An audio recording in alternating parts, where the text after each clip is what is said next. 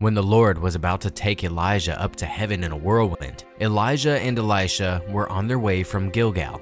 Elijah said to Elisha, "Stay here. The Lord has sent me to Bethel."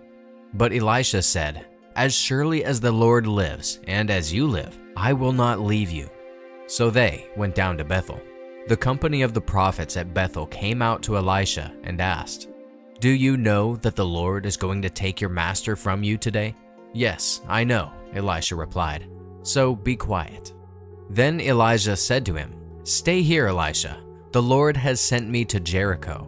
And he replied, "As surely as the Lord lives and as you live, I will not leave you." So they went to Jericho. The company of the prophets at Jericho went up to Elisha and asked him, "Do you know that the Lord is going to take your master from you today?" "Yes, I know," he replied. "So be quiet." Then Elijah said to him, "Stay here. The Lord has sent me to the Jordan." And he replied, "As surely as the Lord lives and as you live, I will not leave you." So the two of them walked on.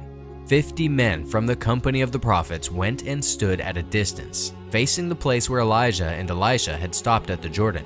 Elijah took his cloak, rolled it up, and struck the water with it. The water divided to the right and to the left, and the two of them crossed over on dry ground. When they had crossed, Elijah said to Elisha, "Tell me, what can I do for you before I am taken from you?" "Let me inherit a double portion of your spirit," Elijah replied. "You have asked a difficult thing," Elijah said. "Yet if you see me when I am taken from you, it will be yours. Otherwise, it will not." As they were walking along and talking together, suddenly a chariot of fire and horses of fire appeared and separated the two of them, and Elijah went up to heaven in a whirlwind. Elijah saw this and cried out, my father, the chariots and horsemen of Israel!" And Elisha saw him no more. Then he took hold of his garment and tore it in two. Elisha then picked up Elijah's cloak that had fallen from him and went back and stood on the bank of the Jordan. He took the cloak that had fallen from Elijah and struck the water with it. "Where now is the Lord, the God of Elijah?" he asked. When he struck the water, it divided to the right and to the left, and he crossed over. The company of the prophets from Jericho who were watching said, "The spirit of Elijah is resting on Elisha." And they went to meet him and bowed to the ground before him.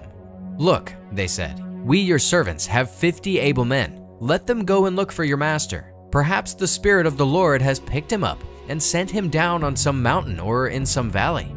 "No," Elisha replied, "do not send them."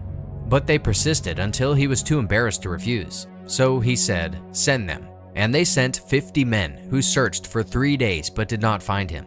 When they returned to Elisha, who was staying in Jericho, he said to them, "Didn't I tell you not to go?